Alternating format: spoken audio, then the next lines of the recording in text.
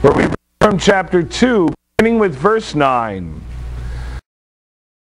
Exalted him to the highest place, and gave him the name that is above every name, that at the name of Jesus every knee should bow, in heaven and on earth and under the earth, and every tongue confess that Jesus Christ is Lord, to the glory of God the Father.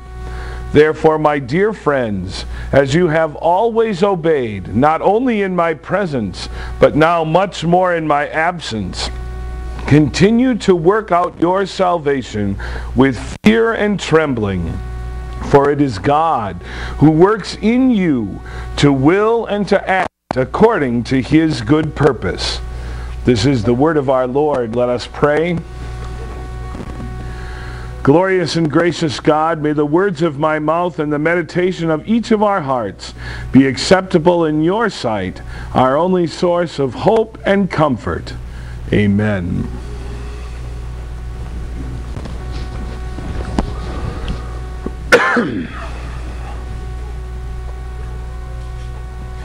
Dear followers of our Lord and Savior Jesus Christ, over the past few days, I was searching for the right toast to the new year, the right words to bring in 2011.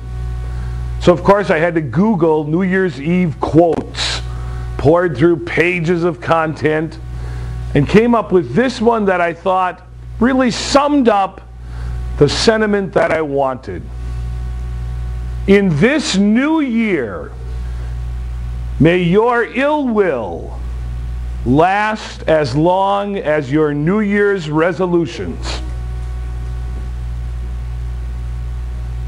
Because it's true, isn't it? We all think about those things that we want to improve in the new year. And for the most part, all we do is think about them.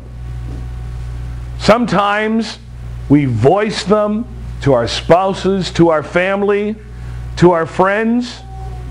But most of the time, by the time January 15th rolls around, those resolutions are ancient history. I'm going to tell you what God's resolution for you is this year. Continue to do exactly what you did last year. That's exactly it. Exactly what the Apostle Paul told the church in Philippi. Continue to do what you have been doing. And we hear that, and in our minds we think, God couldn't want that from us. God really is not serious that he wants me to continue to do what I did last year and what I've done all of my life. We know that and feel that because of the sin that weighs upon us. The things that we know that we have repeated over and over and over again in this past year, in spite of knowing that God has said, do not do this. You shall have no other gods, and we fill our hearts with things that come before God and push him to the bottom of our list. We don't always call upon God's name in prayer and praise with thanksgiving. More often we call on God's name complaining about the place that he's put us and all of the things that we don't have. Remember the Sabbath day? Oh, not in these times. All that church stuff? Come on, you really think that God wants me there in worship at every opportunity? That he wants me to read his word daily? And that's just how we've mistreated God. Look at how we've mistreated each other. We don't honor our parents. We show great disregard for our elected officials, teachers, pastors. We treat other people as sexual objects. We're not nice to other people. We hate them. We gossip about them. We steal from them, and we want what is theirs so it could be mine. That's what our life is like, repeatedly, day in and day out. And Pastor, you're going to tell me that God says to me, continue to do what you did last year, this year? Absolutely. Continue in your faith. Continue confessing Christ. Because that's what the Apostle Paul laid as the foundation for his message to the church in Philippi. Focus on Christ. You believe in Him. You trust in Him. Confess His name. Confess the fact that God the Father sent His Son into this world, but exalted Him to the highest place in heaven, because He gave Him the name that is above each and every other name, the only name by which we can be saved. Jesus Christ. Jesus. The very name means He saves. He is our Lord. He is our Savior. He is the one who takes those sins that we repeatedly do each and every day and has endured the punishment for them. Took that punishment to the cross of Calvary. Today we are reminded of the first blood that was shed in accordance with God's law. On the 8th day of His birth, when Jesus was circumcised, He kept the law perfectly. But that blood was not the only blood that was shed. His life blood poured out from the wounds in His hands and His feet and the flogging of His back, where the thorns were pounded into His head and where the spear pierced His side. His blood cleanses us from all our sins. And we confess Him as our Lord. So of course we run to Him and fall before Him with that weight of sin that is upon us. But maybe the thing is that this year we need to have that weight upon us. To realize that there are still things that we can do as we work out our salvation. As we continue in our faith.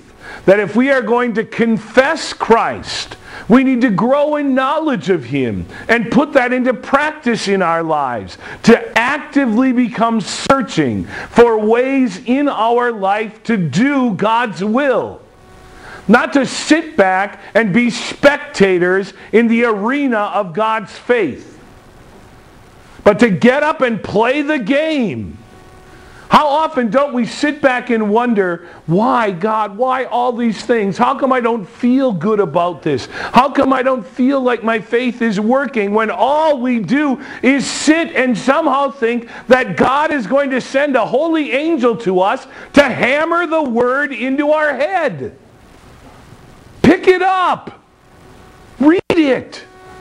Study it. Pray over it. Continue to confess Christ and to grow in your understanding. And to get up and do good works. Because we're the only ones who can. Only those people who confess Christ as their Lord and Savior can do anything that pleases God and is a good work. It's a good work because of our faith, which we all have. Which we all confess, which the Apostle Paul says, continue to do. Continue to confess Christ by the things that you do with your hands, by what you say with your mouth. Continue to work out what God's will is in your life, for He is the one who works in you and works with you. that power and strength of the Holy Spirit to guide us in our life. But so often, we're like that new little puppy that you put the leash on, and what does it do? It just sits there. It's not trained. It doesn't know what to do. And it's as if God has to drag us along by that leash to get us to heaven. The time has come for us to grow up and realize the training that has been given to us, the knowledge that we possess to confess Christ, to be obedient to Him, to do what He wants, to put into practice His law and His will, and to actively start looking for ways each and every day to be one of His children, to continue in the faith that is ours. We all know because of our sinful nature we can do better. We know that, and we realize that. But now, by the Holy Spirit's power, God says, do something about it. Do the good that you want to do. Be the person that you want other people to be. Love like you want to be loved. Be the shining example of Christian life and the love of Christ because you confess Him as your Lord. And maybe it's good for each of us to have that reminder so that we can encourage each other. That when we see that good behavior in each other, to praise God, to thank God for it, to encourage each other to do that more and more each day. Because that is our calling. That is what we profess as the children of God. Is it going to be easy? Not always. Is it going to be enjoyable? Sometimes it is. But none of that really matters because it is what it is God's calling for us to do. We have faith in Christ.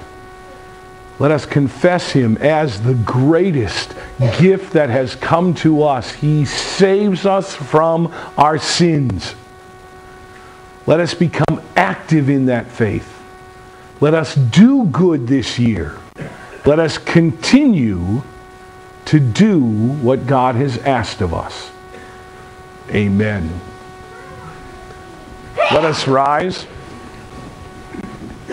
Now may the peace of God, which goes beyond all of our understanding, keep your hearts and your minds, and especially your lives, in the one true faith unto life everlasting.